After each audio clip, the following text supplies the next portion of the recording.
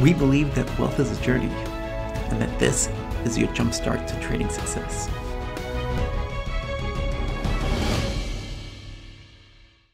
Hello everyone, and welcome to another edition of the Trader's Mindchat show, where we believe that wealth is a journey and that this is going to be your jumpstart to trading success. I'm Mike. And I'm Melissa. And if you've always wondered how to streamline your trading process, we are joined today with a special guest, Evan Medeiros. He's the founder of Trade Risk, and which is a financial media company specializes in technical analysis and trading education. But one of the cool things is that he actually started with a computer science background. So I'm so interested to see how he was able to take that and tie it in with his trading. Yeah, you know, one of the things that's helping us to be more efficient is having our development team on board now with Stu and Medi building out the trade gauntlet. It's those kind of technological innovations. Yeah, thank you. That's what I'm here for. Those kind of innovations. The writer in me, I'm telling you. It's those kind of innovations that can help speed up the process. So it'll be really cool to see what Evan's up to. We first met Evan back in, what was it, 2013, I think it was? Yeah, right. I was pregnant with Lily. Yes, I remember. I had to keep it a secret because it wasn't yet at the 3-month mark. But yeah, it was so exciting. We got to meet him, and we went out to dinner. I remember. So I was so excited to find out what he's been up to. Yeah. So one of the things before we have Evan join us is to talk about how Mike here streamlines his trading process. I'm putting you on the spot. But to talk about what are ways that you save time? You mentioned the trade gauntlet, but other ways that you are using innovation, and not just for what Mara's creating, but other things within your trading system that helps you streamline your trading process. You know, it's a great question. Anthony in our Discord chat just brought that question up.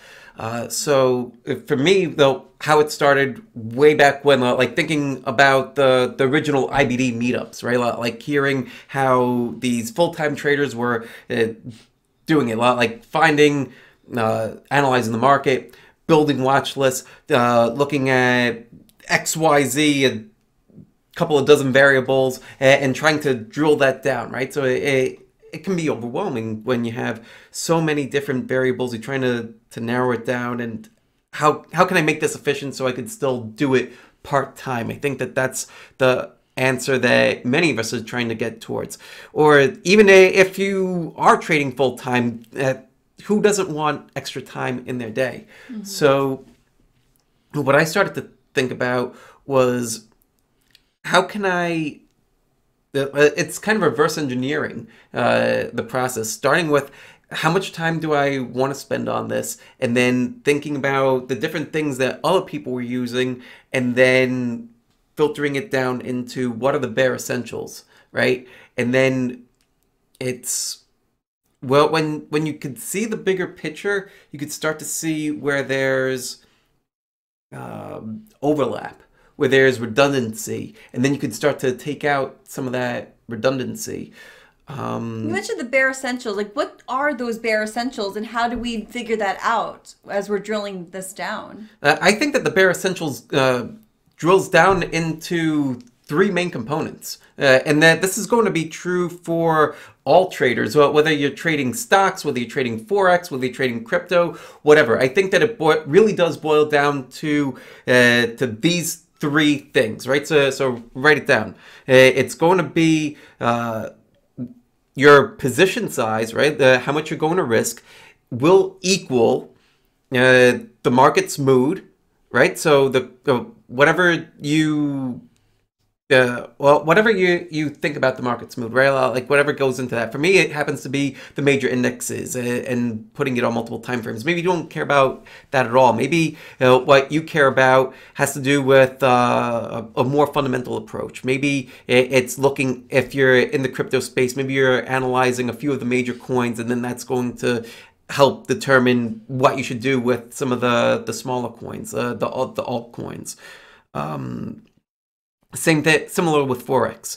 So it's going to be taking that broader picture perspective, that perspective that, and basically what it's trying to tell you is how good are the conditions for your trading methodology. That's what I'm saying, like the market move, what ultimately is it? You're trying to see like how to gauge its performance? You want to get a gauge of how much you should risk, and then looking at your system. Is it the way that I like to do it now? It's like a red, yellow, green system. Yes, yes. Right. So real simple. Like if you're in a green condition, then that means that this is a great market, and you should be putting on more risk and trading because your chances of success are better. If you're in a yellow condition, then yeah, it's kind of, you should be putting money at risk, but it's so-so. Like, it could go either way. If it's a red condition, you either want to not participate at all, or you're participating in a very small way. So that way, almost like, you know, like how when you're sitting at a traffic light and it's starting to turn green, and like maybe you start to roll a little bit, and then like it turns green and then people go. It's kind of like that. So like you're starting to roll just a little bit, but it's a red condition. You're not expecting anything great from the market. Kind of like brings me back to, I always remember my piano teacher always said, when the light turns green, to still wait, because you never know when that asshole or idiot is going to go like flying through the red light to prevent an accident. Right, exactly. So present day, the market just moved from a red condition to a yellow condition. I'm not going and flooring it. I put on a couple of test positions today to see how they would do. So far, 3 out of 4 of them are profitable. So, okay, starting to get a little bit more traction. We'll see what tomorrow brings. If those new trades continue to go, then all right, maybe we are starting to move back into a green condition. But it's allowing that feedback from the market and taking other things into account. Again, you can put whatever you want into your green condition, into your yellow condition, into your red condition. It doesn't really matter as much as what I'm doing, but you can have a green, a yellow, and a red, and that's going to help you figure out how aggressive or how light should I be right now. Okay, so you mentioned, market mood. What was the first one again? So you're basically working towards how much money should I put at risk. Yeah. Right. So that's the first part of the equation. Your position size. How much should I put at risk? Then that's going to equal the market's mood. That whole green, yellow, red. Yeah, red light, green light. 1, 2, 3. And times the trade's grade. Well, for a long time, I was just going based off of a numerical grade, like what I would get from the gauntlet. But now, having gone through the Trader Vault Summit, where we heard Mike Bellafiore and Austin Silver talk more about like their grades, a lot like letter grades, that got me thinking too, to have it be a little bit simpler where, all right, these are your A trades, these are your B trades, these are your C trades, and it should look like a bell curve. So A is a perfect, it has everything that you want, as close to perfect as it could be. B is pretty average, like trades that you would still take. And C, it only has like the bare minimum. It's just passing. So you should be putting a little bit more risk, a little bit more money, a larger position size into an A trade than a C trade. Into an A trade than a B trade. That's part of the equation. But if it's a green condition and you have an A trade, then all right, let's go. You're never going all in like that, right? Like you never all the chips in all right, for playing some craps. Mortgage the house, let's go. No, it's never that. But your full position size on your best trade, like that's what's giving you the confidence to say, all right, this is an A-level trade. I analyzed the market's mood and it's green. Great. Put on the most amount of risk. Oh, actually, looking at the market right now, it's a yellow condition, and I've got this B level set up. Well, maybe I'll go a half size on this, test the waters. You know, like it's still a good idea. The market is kind of so-so. Let's see. I love it. I think that this is a great tool that people could be able to analyze for their own trading as they're analyzing risk and how much they want to be investing in the market, especially since the market is so choppy right now, to understand like what they're comfortable with. Yeah, well, like it's the market is complex, right? Like so, it's like playing a game where you get to make up the rules. So that's where people get confused, right? Because you'll hear somebody talking on social media, they say one thing, you see somebody talking on CNBC, Fox Business, or whatever, and they're saying something completely else, and it's like, well, all these people have great ideas and opinions, well, what do I go with? Well, if you have a clear way of defining, like, this is my definition for an A setup, this is my definition for a B setup, this is my definition for a C setup, then, like, you know, like, what that is. Mm-hmm. If you know what constitutes a green condition, a yellow condition, a red condition, that's clear as well. Then it becomes just like simple math of figuring out, okay, I'm going to put on this much risk, and here's the reasons why, and you could sit there with that trade and be confident in it. Like, the market's yellow right now, so I don't have great expectations for the trades that I'm in. Like, yeah, I put them on, so I'm expecting that they'll work, but it's not like, all right, this one's going to the moon. No, like, my expectations are tempered because we're in that yellow environment. Now, if they start to ramp up, then great. Now we're starting to move to a green environment. If they start to fail in a green environment, then it's like, okay, dial it back down. Now we're back to a yellow environment. And with that goes all the sizing, all the risk. So that way you're putting your largest trades on in the best conditions, in the best A-level trades, and you're scaling back when it's the worst conditions, when it's a red condition. This is amazing. I just love his passion. Like, if you love it, write it in the comments, because, like, this is what Mara is all about. It's about, like, being able to teach something so complex that can kind of go over your head sometimes, and making it so easy to understand. So if you haven't already, check it out at marawealth.com. You got great coaches like Mike and Stu, as well as from other peers. And I think this is great. And honestly, as you're talking about, I know we mentioned the last time, I would love for you to do a course. This might be the free course that you're looking to be putting out soon. So I think this is going to be very helpful. All right, great. And stay tuned, because we have more incredible ways for you to be able to streamline your process for your trading coming up right after this quick word from our sponsor. Today's episode is sponsored by the Mara Mindshift Guide, a trading beliefs workbook. Trading is a mental game. This workbook combines 20 years of trading experience with simple, easy to follow exercises to help you manage your mindset and move past limiting beliefs. Get your copy of the Mara Mindshift Guide today on Amazon or at marawealth.com/mindshift. Hello everyone, and welcome back to the Trader's Mindchat show. Today we have an awesome guest, and a guest that I first met about 7 years ago. Well, was it 7 or was it 8 years ago? Man, yeah, could it?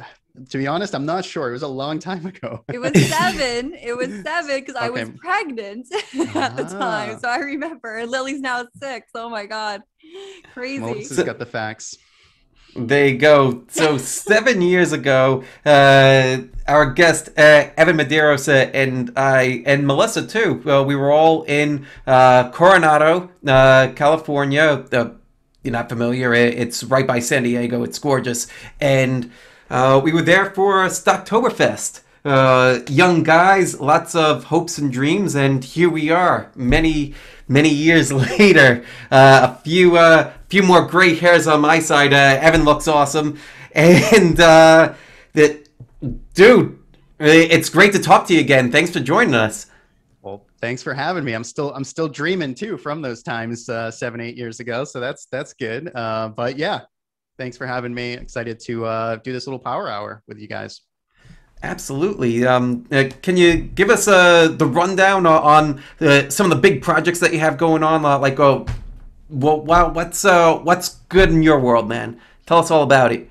All right. So yeah, so I'm a trader first and foremost, kind of full time, and I also have the Trade Risk website business, and we do a lot of different things there. So trading for me is mostly automated at this point. I know that's probably the heart of this conversation that we're going to talk about, but my systems basically are running right now. Hopefully they're doing things responsibly and as they should, but they are basically kind of running the show for most of my accounts basically.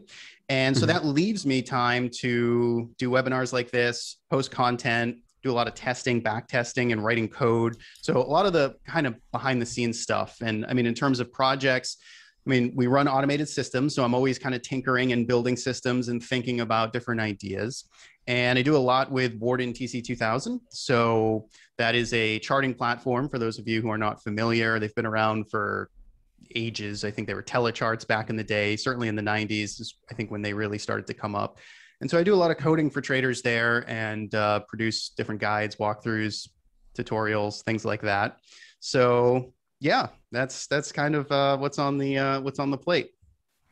Very cool. I'd love to talk more about some of these automated systems. We were talking a little bit about efficiency earlier. It's been a hot topic in our Discord chat. What are some of the things that you look to like at this point? Like sounds like you've automated the whole process. What? Can you walk us through some of what goes into that thought process? Maybe start there.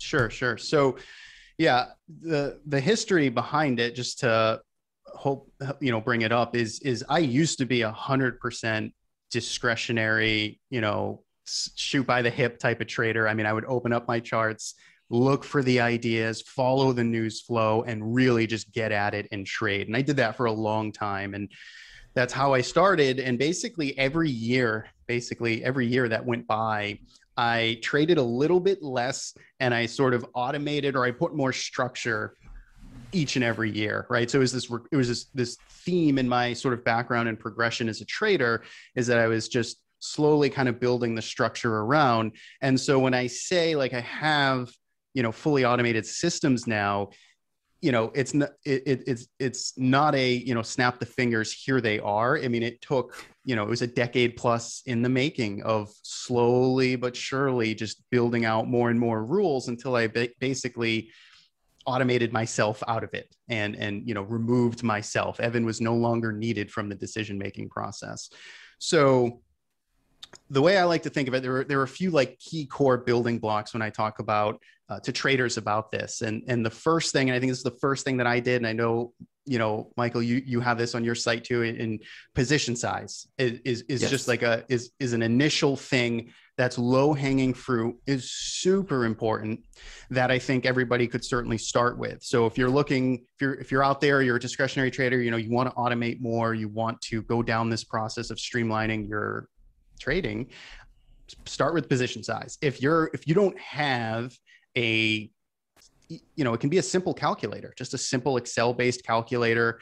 But if you don't have something that is, precisely telling you how many shares that you should be buying of this particular setup that you're looking at, that is the low hanging fruit you start with. Because if you're trading things and you're saying, okay, 100 shares, this sounds good, I'm going to try and get a few dollars out of it. And then you're looking at another ticker symbol and, 300 shares because it's half the price, I'm just going to do it that way. If those are the numbers, if that's the thinking behind it, or if the lack of thinking behind it, and I mean that in a, good constructive way, then that's where you should start. So lots of things can go into position sizing. You can keep things very simple, basically always asking yourself where you're going to exit the trade and kind of thinking about, okay, well, how much do I want to risk if I'm buying here and I have to exit down here and I only want to risk 1% of my account? Well, that, I can only take 33 shares or whatever that number is.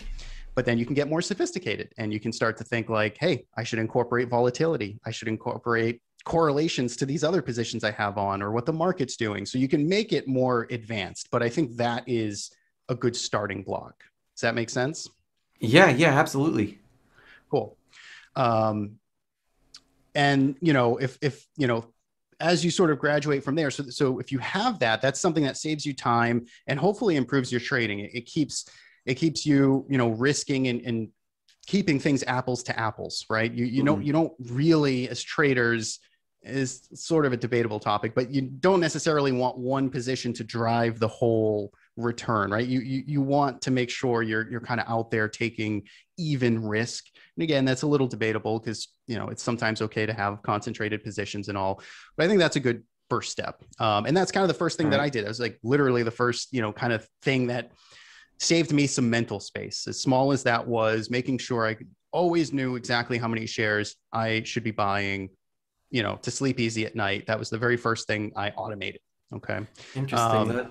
Yeah. Let me ask you this, like just to make sure that I'm understanding it the right way. So like I have my own position size calculator. Throw in your level of capital, put in your entry price, put in your stop loss, and the percentage that you want to risk. It's telling me based on that buy X amount of shares.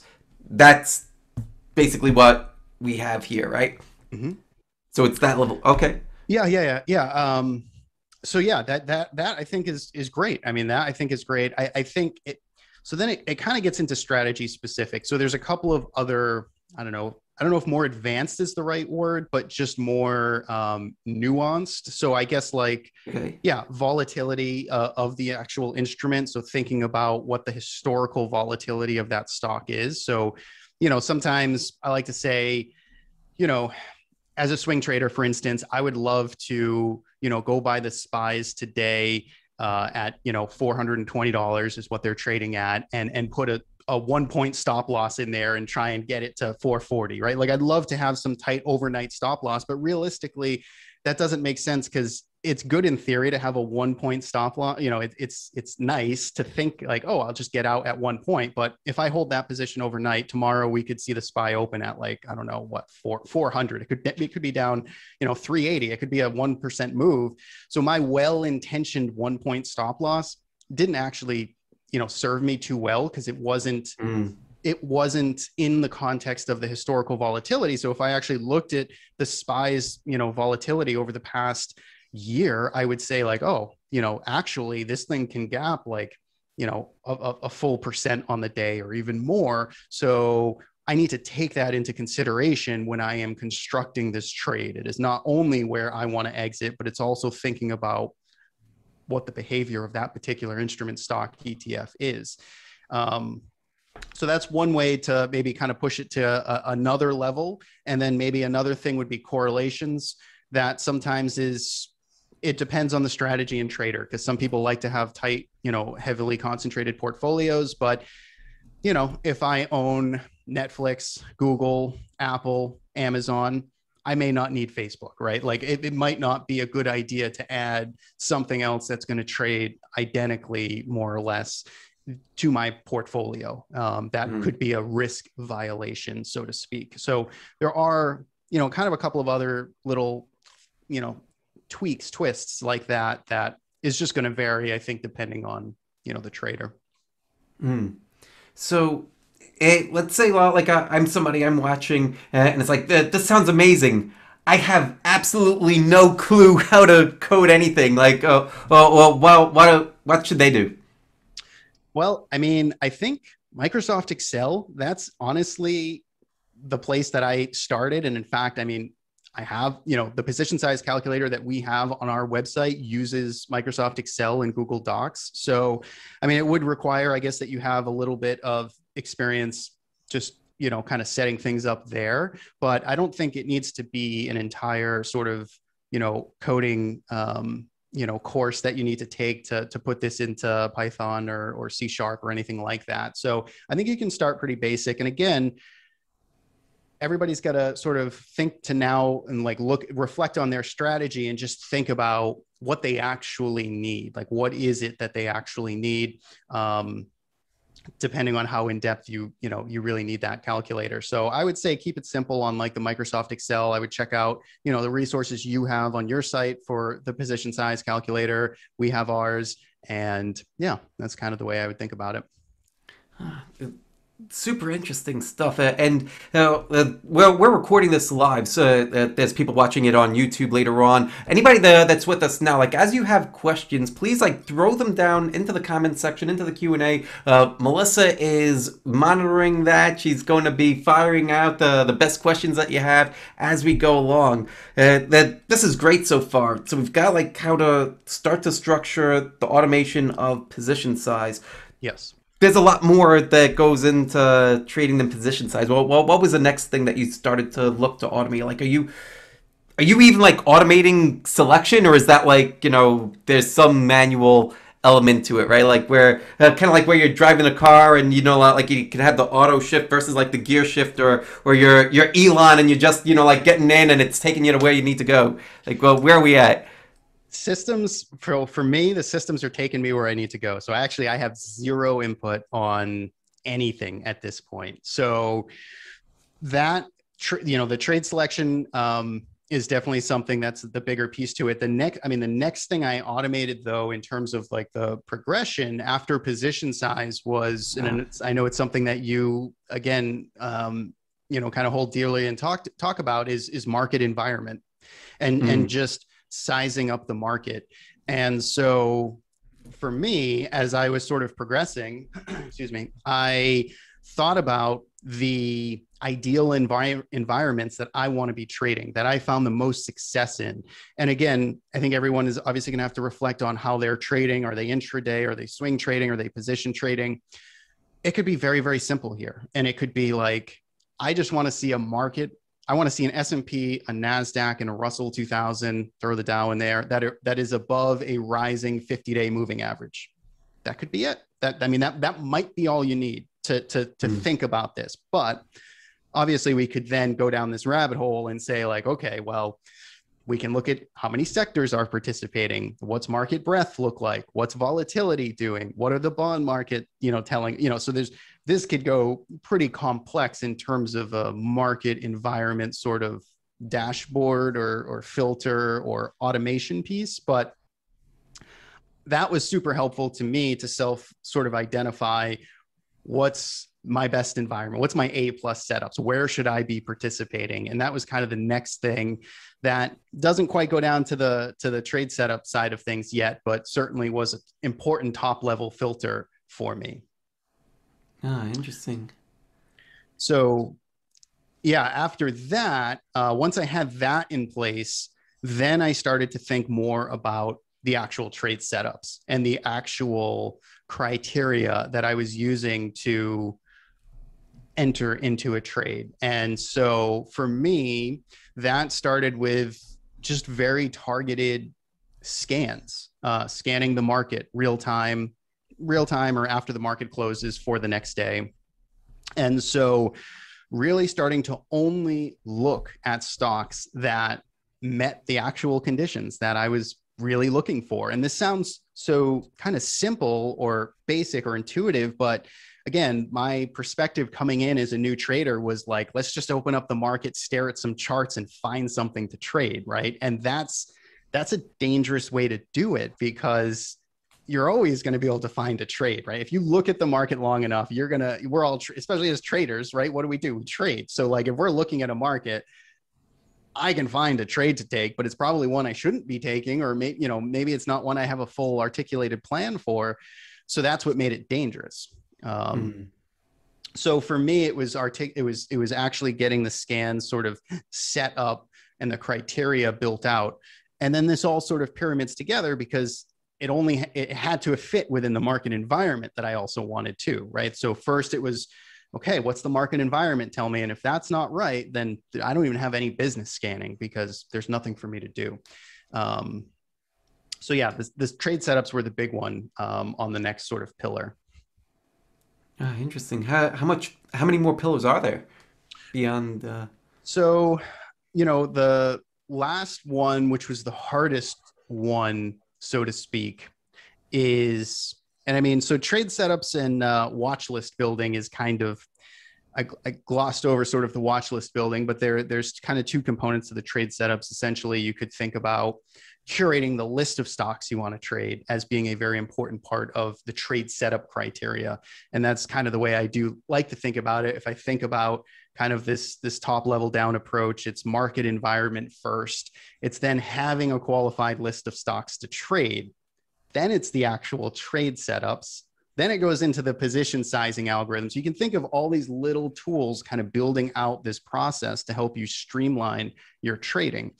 The last part of this process is the trade management, which can be the hardest thing to automate or to be happy with, or to certainly to let go of, is to finally say like, okay, I'm going to let this system do its thing. And I'm not going to agonize over all of the little details on, what the candle closed or what this looked like and all that stuff.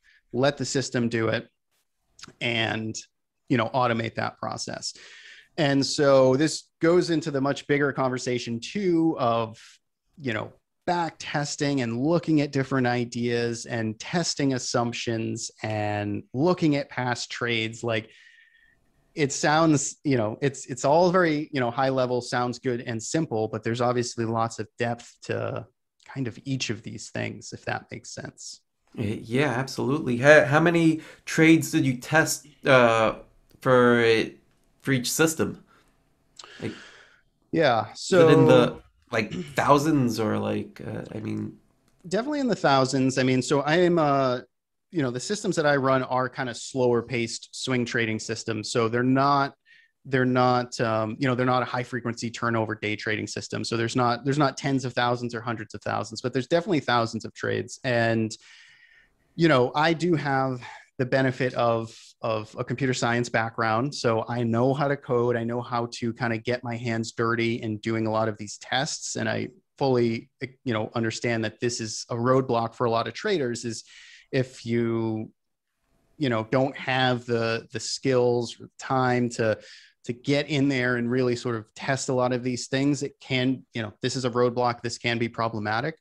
But for me, what I basically did was just look at the numbers, look at the data. I looked at the trades I was taking. I looked at the rules that I was making and putting my assumptions behind as a discretionary trader. And then I just started to test them and say, okay, well, what does this actually look like if I ran it over the past 20 years worth of trading? What were my results have been? Would I have been happy?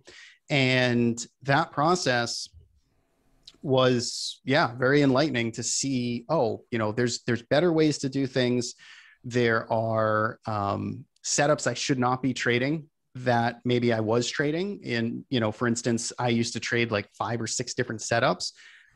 I mean, 3 of them were dead weight. I mean, 3 of them were like break even at best. And again, this is a big conversation of like back testing. I do not think like back testing is like the holy grail and just the solving of all answers. It definitely has limitations, but there's information you can sort of learn from back testing essentially. And so, yeah, going through that iterative process and sort of testing the trades I was making, the assumptions I was making, and refining it to a automated system that is basically running today. Yeah. Evan, I have to, interject here because I can't Sure. imagine that first time when you finally said, okay, I'm going to remove Evan from this process. Were you still watching to see if everything was still working, or did you do like half and half of your portfolio to kind of see like how it would work if you were fully removed? Because I feel like that the control for a lot of people to relinquish that control is probably a really hard thing to do. Yeah, it's a great question. And one of the benefits I had, and it sounds so daunting, but because it was a 10-year process, I was slowly removing myself basically every, you could say every day, but like certainly every year, I was slowly doing a little bit less. And so the end was definitely kind of ripping off that last, piece of the Band-Aid, but I was sort of comfortable with the fact that like, I was giving up control very slowly over this time, and things were just fine, right? The world still went on and markets opened and I traded and the account was going, generally in the right direction. So that gave me sort of the confidence and helped me not freak out. But yeah, it's definitely scary. And so basically the way I kind of run my trading systems now is I see all the output. So all of my systems are basically swing trading or swinger position trading systems. So basically after the market closes, all my system just runs through all the market data. It crunches everything that happened this week, or this day in the market. And then it spits out essentially orders and trade management for the next day. And so every day after the market closes, I basically click a button. It runs through all of its its business of looking at markets, and then it produces all the orders for me. And then I just manually, so I see all those orders, and then I just click one button to basically submit them all automatically to my broker. But I get one little, and I never make changes to it, but I get to at least just make sure, okay, everything's behaving, just in case, anything wild happens with market data, or if the system wants to, I don't know, buy, 1 million shares of a 1 cent stock. I mean, it wouldn't do that, but like in case there's any edge cases that are weird, I just want to make sure I manually inspect it, and then off it goes. So yeah, that's kind of the approach that I've taken. But yeah, it's a good question. Interesting. Does it ever go off the rails at any point? Like, is there some kind of like an event like last year, right? Like that's kind of a huge anomaly. Like, go. Yeah. Can you talk a little bit about it, or? Yeah. So yeah, that it is. It's a great, in fact, I had just put one of my systems online. It had only been trading like fully by itself for like 4 months when March came around of 2020, which was the height of coronavirus and everything sort of melting down. That was a hell of a stress test for the system. And so, yeah, I was definitely sort of worried and looking at this and saying, this goes back to why backtesting itself is not it's not the magical silver bullet, because who could have predicted coronavirus, right? Who could have predicted the fastest drop from all-time highs to, bear market territory, 25% correction in history, right? We couldn't, the backtest wouldn't have seen it. So that's why when you get shocks like that, period, it's an interesting data point. It shows how robust your system is. And what it tells you is, and it doesn't matter if you lost money or not, but I mean, as long as it lost money within the bounds of what it kind of should, or what it's kind of allowed to lose, and that's totally fine. That's like a huge win, because the fact that my system could survive a, kind of exogenous event like that was something I came out of it saying like, okay, that hurt. I lost money because I was long stocks going into that. So yeah, that I felt it, but it came out. And when I looked at the stop losses it took, everything was normal. Everything was, yeah, that's how it should have been. That's how it should have acted. And I got to essentially put a big check mark on that system that came out of that period doing exactly what it's supposed to do. Nothing broke, nothing melted down. The biggest problem I had, which was not the system, I mean, it's just exchanges. It goes to show you how brittle sometimes maybe markets are in general, was I had orders to get out of positions in the morning, basically the system saying, okay, let's get out of this, time to exit right at the open the next day. And a couple of days when we kept hitting circuit breakers, and there were basically no markets made for some of these stocks. Some of these stocks are maybe a little bit thinner. They're not extremely thin by any stretch, but things that are a little bit thinner, that basically there was no market that was being made at the open. So I have orders in to sell, and they're just sitting there, and I can't get out of a position. And that part was a little scary, but that's market stuff. That's market structure stuff. That's not necessarily my system. So yeah. Interesting. Well, would you adjust it to trade more liquid stocks? Like, is that something that data is like, oh, like maybe I should go for a higher liquidity? Or is it like, yeah, like this is still awesome. This is like such a far outlier that I'm willing to accept that. Yeah, basically I'm willing to accept that. I mean, ultimately, ultimately nothing, I ended up getting out of all those stocks fine, but it was just this weird brief moment of like where, when I'm just sitting there kind of in a lapse matrix type of thing, looking around like, okay, I got a marketable sell order, and it's just sitting there. So, but no, I mean, nothing materially changed. And yeah, I try not to make too many changes at all to the systems. Very, very slow and deliberate in making changes. That's kind of the philosophy there. Man, that's fantastic. It's like you have it's like a second version of you, like standing there, like that's like completely rules based, is going to do exactly what it's supposed to do, and you could trust it. Yeah, exactly. I mean, the fact that, I sort of made it, it's an extension of me. I think that is definitely the appropriate way to think about it. And I mean, the beauty is it's going to execute with no emotional, baggage or anything. That is totally the benefit. The hang up I think a lot of traders can get in this type of approach is it's not going to be perfect. The way I like to think about it is a discretionary trader that has their mental game really in check, right? Which is something I know you focus on a tremendous amount. A trader that has just great clarity, they are not compromised, and they're running at, high octane efficiency.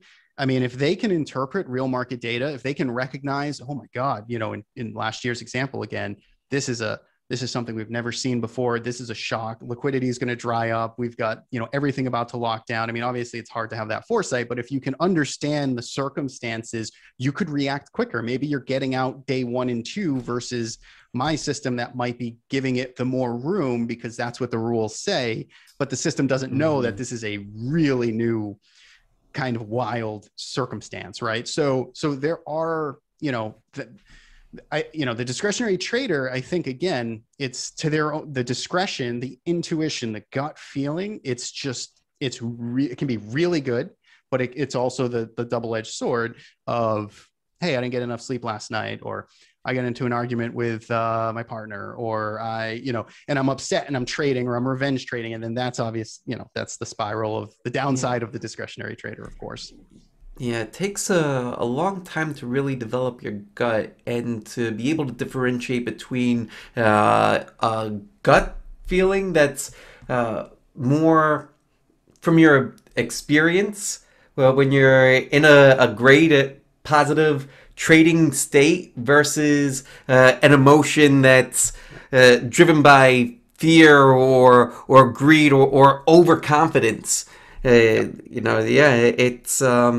It's really interesting. I use gut feel as an important part of my trading, but it's one part. It's one part of a larger puzzle, and so I'm checking myself out with other software, but this sounds really amazing. That it's it's automating the process, and you're able to step away and allow this thing to run. Like, who doesn't want more time back in their day? Exactly. It's incredible. Yeah. I have a question for you, for the trader. What still brings you the fun part of trading? If now that it's automated, I know a lot of traders trade, basically they want to do this themselves because it's a challenge, and it's fun for them to do this. So where is that fun part for you? Is it in creating more software or watching this grow? Yeah, so there are 2 places that the fun still very much comes from, and the first is actually building the strategy. And I know it's such a nerdy thing, but putting the code together, coming up with an idea, putting it into code, looking at the results, and then trying to get something in action. Like, it is actually extremely rewarding to sort of build something from scratch that can then be deployed and make some money. And so for me, the research is still very exciting to me, and the building of it. And number 2 is, look, I think the far majority of my capital, of my funds, are with my automated systems, but I still have a side account that I'll have some fun with, right? Like, because I do think, you still want to trade. You still, like Mike said, want to get that gut feeling check reaction, because that helps inspire me for other trading systems, right? So if I'm not trading myself, so again, it's going to be a smaller account. It's going to be just something I'm not day trading or doing anything crazy with it, but I'm still putting on positions. I'm still trading and acting as a human with a smaller amount of money to then potentially even say like, oh, okay, that's actually a good idea, or that's a different way to think about it, or, oh, I'm getting that gut feeling. Maybe this is something I need to think about incorporating into a new system or update. So that's kind of the 2 places that I get the joy and excitement nowadays. Do you ever compete against yourself or against the system? Yeah. I actually it's funny. It was just the other day, I was like, I need to put a spreadsheet together on my, one of my accounts that I am trading myself versus my system, and actually see how things stack up. So, Yeah, it's actually something I'm about to do. I don't have any results, but it would be Keep kind us of funny. updated. That's so interesting. I love it. That'd probably be a good content series, right? Like human versus trader, like you're trading against yourself type of thing. So yeah, that'd be kind of funny. You're guaranteed to win. Yeah. That's right. That's right. Oh my goodness. So well, we wanted to give it to we wanted to sum it up to give people like 3 ways to start trading more efficiently. Well, we've got position sizing. That's the first thing that people should start to automate. Then we started to look at other things like adding volatility and correlations. What's like the broad buckets that you think? Like, is it position size, market environment, and setups are the 3? Yeah, I think so. I think it's I mean, you know, the alternative is you could kind of lump like building a watch list and setups together, and then the last piece is the trade management side of it being a way to streamline. So you got position size, you got market environment. Yeah, I don't know. I mean, it's 3 or 4, I guess, depending on how you want to cut it. But you know, one of the key like messages I always try and remember when I talk about this topic too is that for discretionary traders that are really kind of doing this themselves and looking at charts, making all the decisions, whatever your edge is, and I know it's a hard thing to sort of kind of high level say, but like whatever you're doing really well at, if you're really good at finding entries in stocks, for instance, you can catch those turning points or you catch those breakouts early or whatever it is. If that's something you're doing well, then don't automate it. I mean, if it's working, you don't have to fix anything, right? If that's a good thing for you, you enjoy doing it, you're good at that piece, then you should focus on automating something maybe you're not so good at. So maybe that's the trade management. Maybe you're really good at getting into trades, but you have no idea, it's hard to sell them.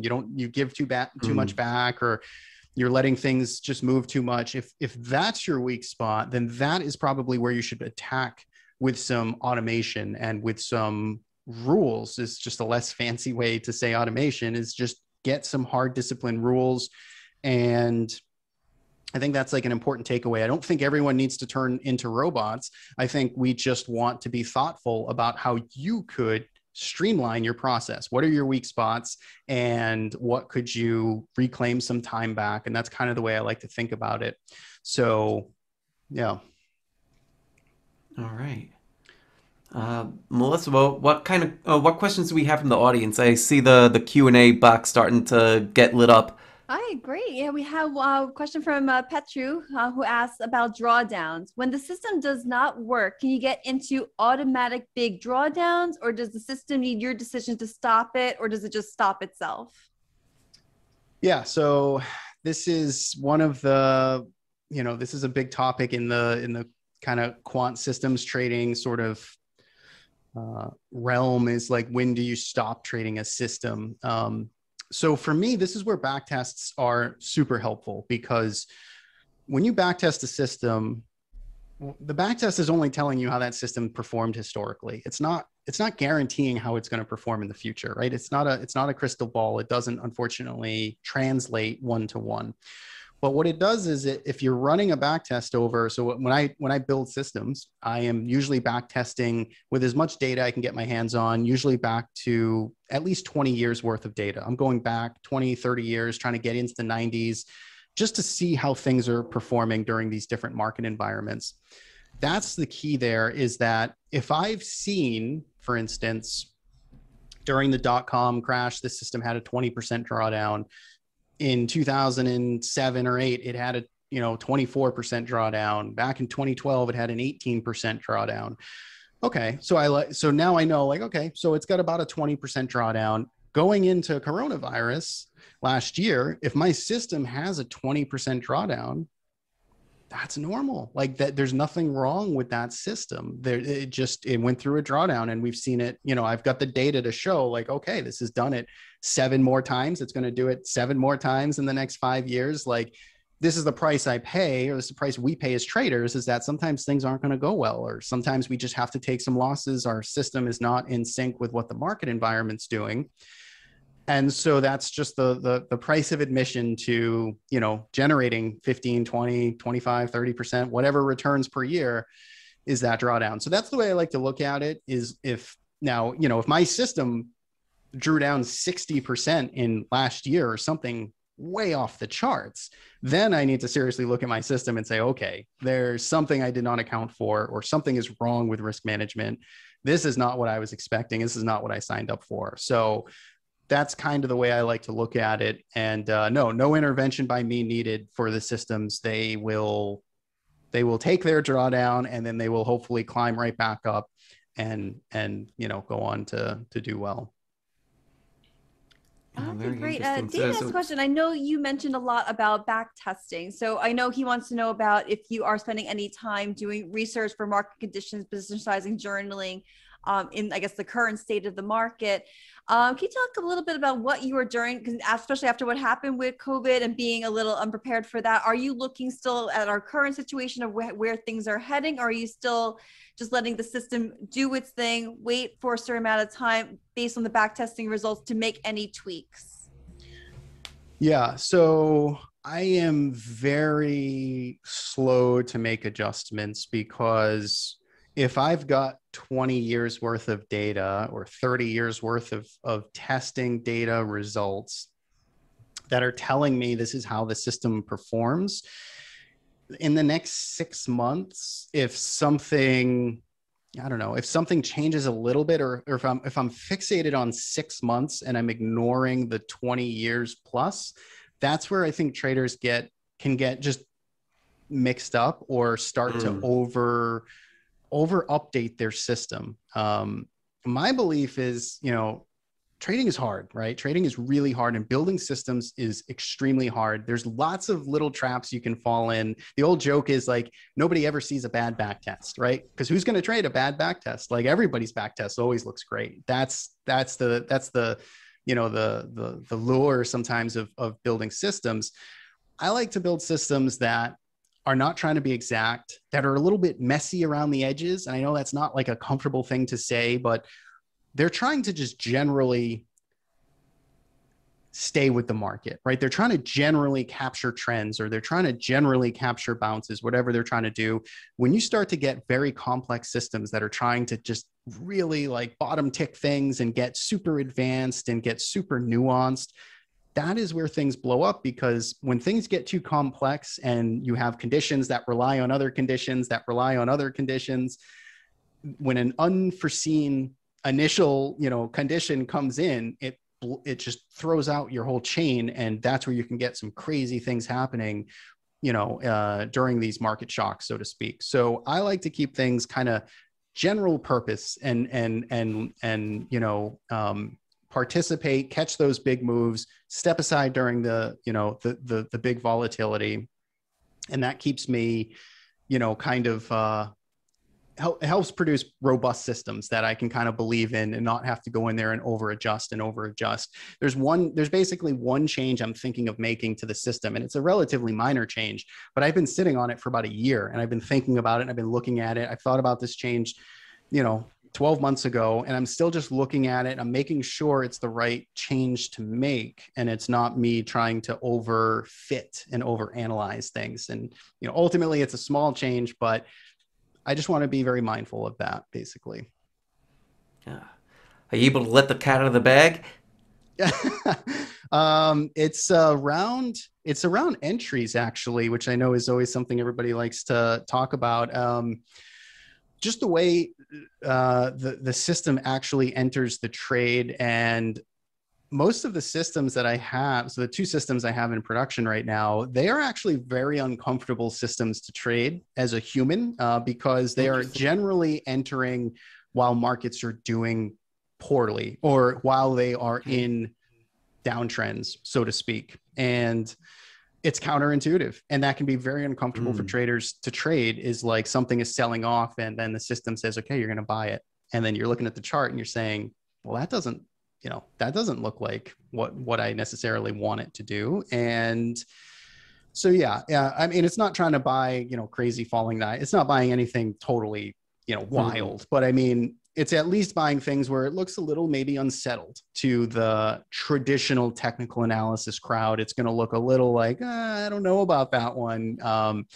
And so it's actually, the change I'm thinking of making is actually going to make it slightly more conservative. So a little bit more tighter on the risk management. What I suspect it's going to do is it's going to reduce the number of trades I take and probably increase my win rate by a little bit. So it's going to make the system on paper look a little bit better. But because it's taking fewer trades, I actually think the system might end up producing at the end of the year a little bit less because it took less trades. So that's the trade-off, is like, do I want to sacrifice total net profit for slightly less drawdown, slightly better risk management, so on and so forth. So that's kind of that's one of the changes I'm thinking of making anyway. Super interesting. Do you develop systems for other people to use too, or are all these like proprietary for yourself and for your members? Yeah, it's a lot of work to build systems and to do that. I mean, it just takes so much time. And so I don't build the full turnkey systems for anybody, but I do a lot of coding and building of trade setups of like just the specific setup for TC2000. So I'm kind of an exclusive developer at this point. I used to develop on all kinds of stuff, but it's just too hard and it takes up too much of my time. So unfortunately, I kind of narrowed down to just, if you're a Warden TC2000 user, then yes, I can build scans for you. I can build indicators for you. It's not the full turnkey system. It's not going to be the whole trade management and all that stuff, but I can definitely get you, you're stocking an uptrend. You want it 4 days down. You want the RSI in this position. You want, and I can build all that for you. And then it's up to the trader to sort of execute on it, basically. So that's kind of the extent that I build or code for other traders. And I do that often, actually. Oh, awesome. Oh, I have one more question from David, just to find a little bit more of what you do outside of trading, Evan. So he asks, for non-trading activities, do you do anything to enhance your trading or your coding? Do you do meditation, reading, working out, running, etc.? Like anything, any of the above? Nice. Yeah. So I do, let's see, my personal obsession, which I don't know that it gives me any benefit to trading, but maybe if I think hard enough, maybe it does. Maybe just the general relaxation of it. But I'm a big coffee drinker now, or I like to make and test a lot of different coffee recipes, which is you are in Seattle. That's right. I'm in the place for it, right? And right, I think that probably sounds weird, but there are lots of different ways you can make coffee. And wow, give us them, man. Hook it up. What kind of coffee experiments are you doing? So, like trading, there are a tremendous amount of variables in when you make coffee. And it is a kind of a maniacal thing to try and get it perfect every time. So all the variables of starting with like the bean you are choosing, right? So whatever you are choosing to actually purchase, that bean obviously makes probably one of the biggest differences, of course, is just what your coffee is going to taste like. Then you have, well, how fresh is it and how are you grinding it? What's the grind size that you are actually, melting that bean down to? What are you grinding it down to? What's the actual size of it? Temperature, what's the temperature of your coffee when you're actually making it? That matters quite a bit. Are you, 180 degrees, 170 degrees on the cooler side? You're going up to 210. That's going to make a big difference. How long you brew for.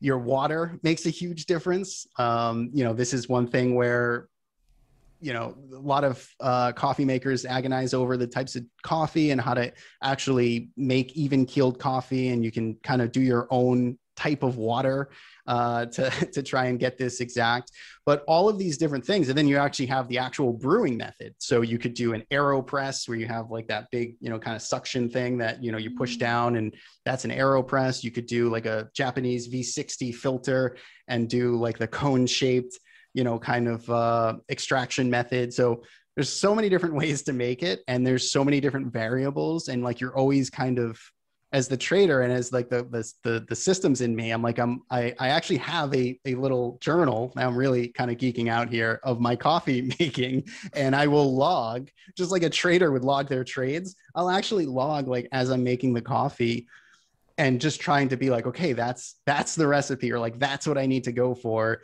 But it always changes. And so that's something that I enjoy doing actually.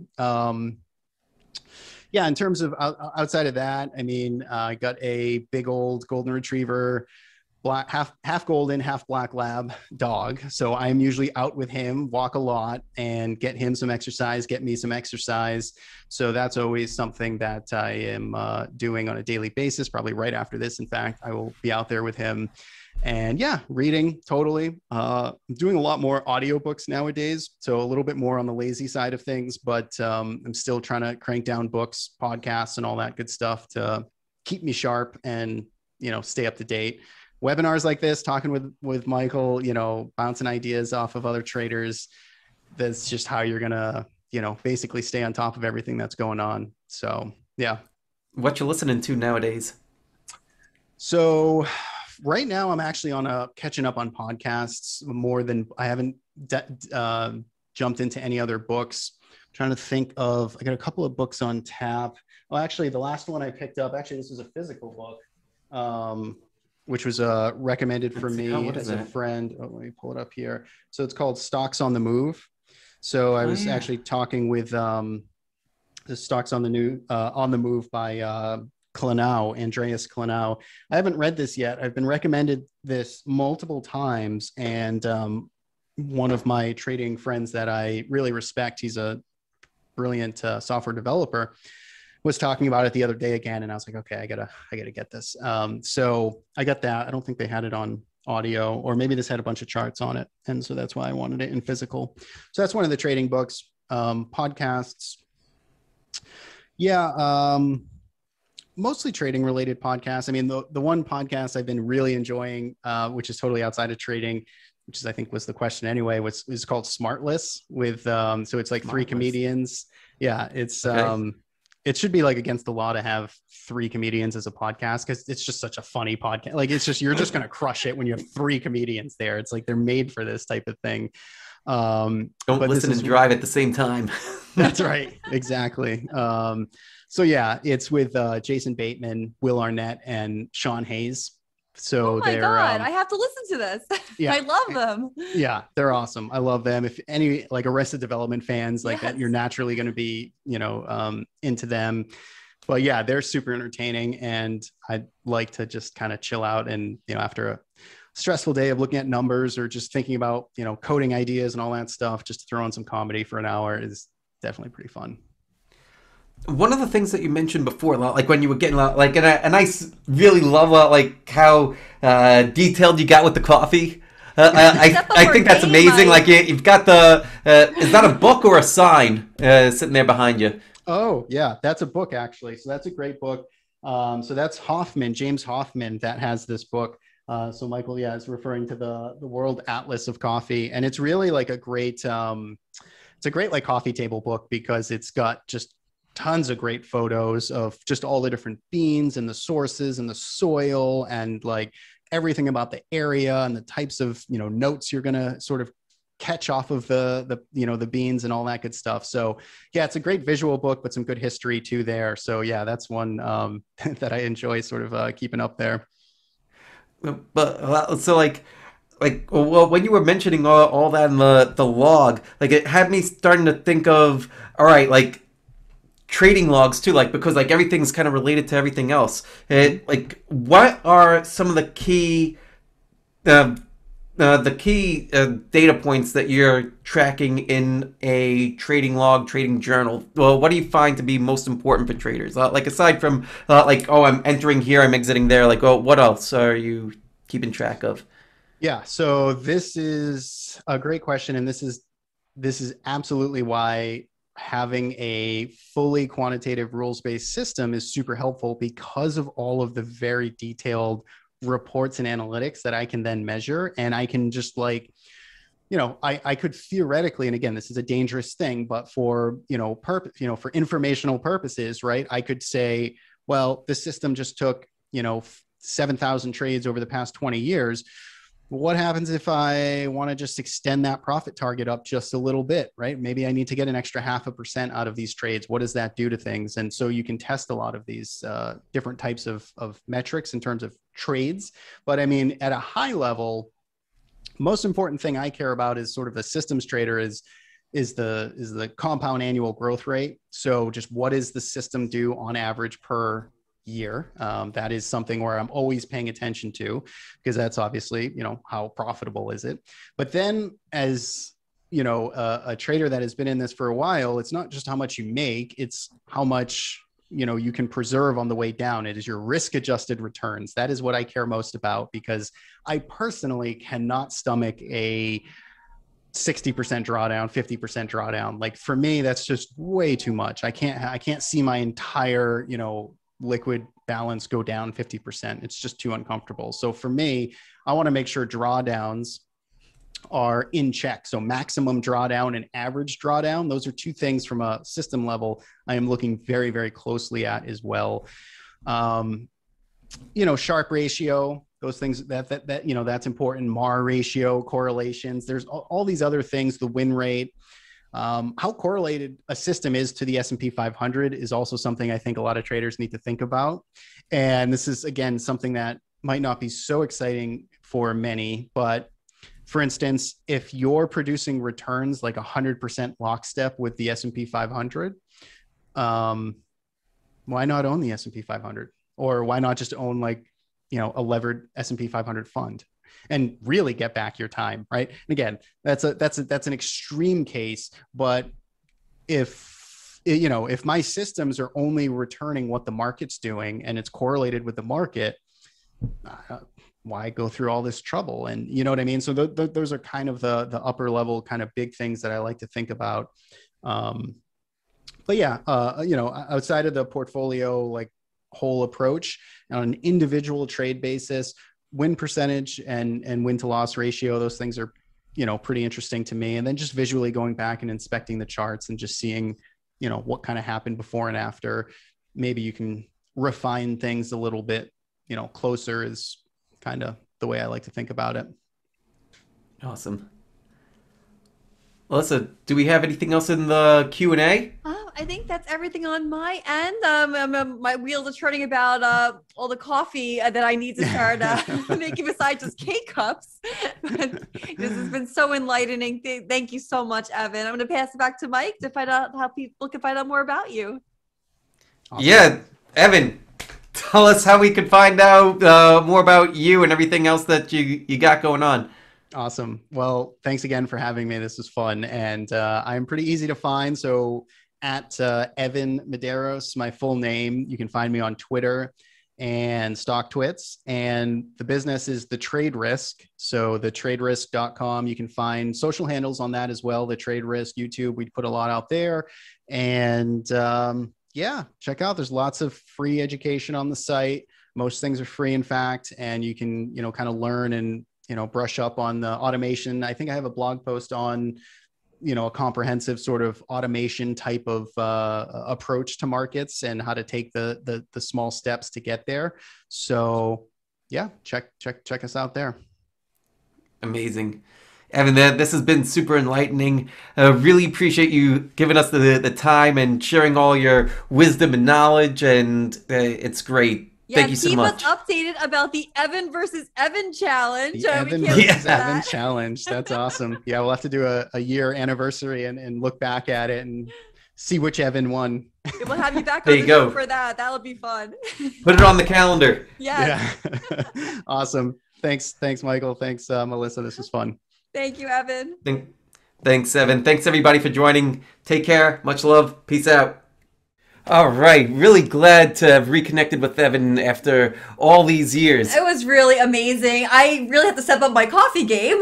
These K-Cups are not cutting it. But seriously, I did not know all that was involved with automating your trading process. What did you get out of the interview? Yeah, so much from this interview. To me, the biggest thing is that there's no such thing as wasted time. Right? Like it took him 10 years to automate to the point that he's at, and so many of us when we're on this trading journey could you hit a roadblock and it's just like I feel like you're going back 10 steps. But meanwhile, that roadblock and then figuring out the way around it, it's not just the way around it that's like getting you closer to the finish line. It's also teaching you what not to do. He's taking that and building that into the system so that way the system now knows, okay, here's the roadblock, don't hit that, and here's the way around it. Absolutely. And I think that, for him, backtesting was key, even though if it wasn't the holy grail, that he looked at 20 plus years of data to really analyze what was working, what wasn't, and what needed. Maybe there was a better way to do it. Yeah, the data is super important. Like so many people too, get involved in trading are focused on just the next trade. I actually tweeted about this earlier, that if you want to be in this game, you shouldn't be thinking about what the next trade result is, right? Like if you want consistent profitability, right? Like how long is it going to take me to be profitable? Then you shouldn't be focused on one trade, right? Like you're not going to make just one trade. You're going to make years worth of trade. So like focus on a year. Don't focus on one trade. Don't focus on even a month. Like look at the bigger picture, and backtesting helps. Evan's great at has obviously done all this for himself, and it shows. Absolutely. And I think one of the things I got out of it is, as I am looking at trading, that maybe something that could be a weak point, could be something down the road that I look to automate. Like if my emotions are taking control, or I'm making bad decisions and I see a pattern, maybe that is an area where I can look to automate, so I can still have the fun of trading and face that challenge while also having something kind of like off my chest where I know like this is taken care of for me, so I know that I won't keep making those same mistakes. Yep. Play to your strengths and automate the things that are a pain in the ass, or that you're not good at, right? Like that's kind of like how human evolution and technology have gone, right? Absolutely. So what is one of your key highlights? Leave in the comments. We'd love to hear from you. And for the full list, be sure to check out marawealth.com. And make sure you like and subscribe our channel. We'd love to hear from you guys. We're doing this for you so you can continue to educate yourself and get to meet all these amazing traders from around the world and hear about their systems and what works for them, so it can help you with your trading. Yeah, very well put. I'm glad that you threw that in there. Like I always forget that part, but yes, like, subscribe, all that kind of stuff, and take everything that you learned today and run with it. See you next time. Bye. Bye, everybody.